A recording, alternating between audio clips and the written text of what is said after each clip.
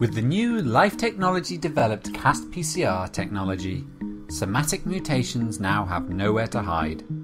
TaqMan Mutation Detection Assays use this castPCR technology, which refers to competitive allele-specific TaqMan PCR, specifically designed to detect somatic mutations that occur in cancer cells. Let's see how it works. Let's take an example of a tumour sample in which only 0.1% of the DNA contains a somatic mutation and the other 99.9% is normal wild-type DNA.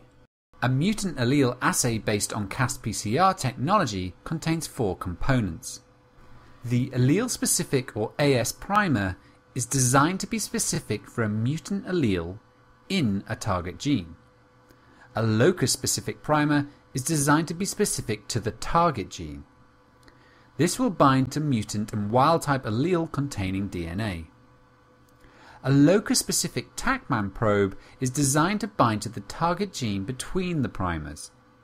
This will also bind to both mutant and wild-type allele-containing DNA. This probe will generate a fluorescent signal during the PCR reaction to monitor the target amplification. An allele-specific MGB blocker oligonucleotide is designed to bind specifically to the wild-type allele. The role of this blocker is to compete with the mutant allele-specific primer and inhibit its binding to the wild-type allele. This blocker suppresses non-specific amplification of the wild-type allele and improves the specificity of the reaction. Only the mutant allele is amplified and generates a fluorescent signal.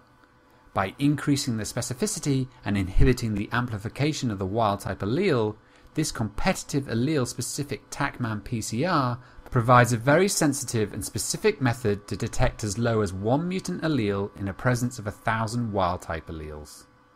Find the TaqMan Mutation Detection Assays you need at lifetechnologies.com/castPCR.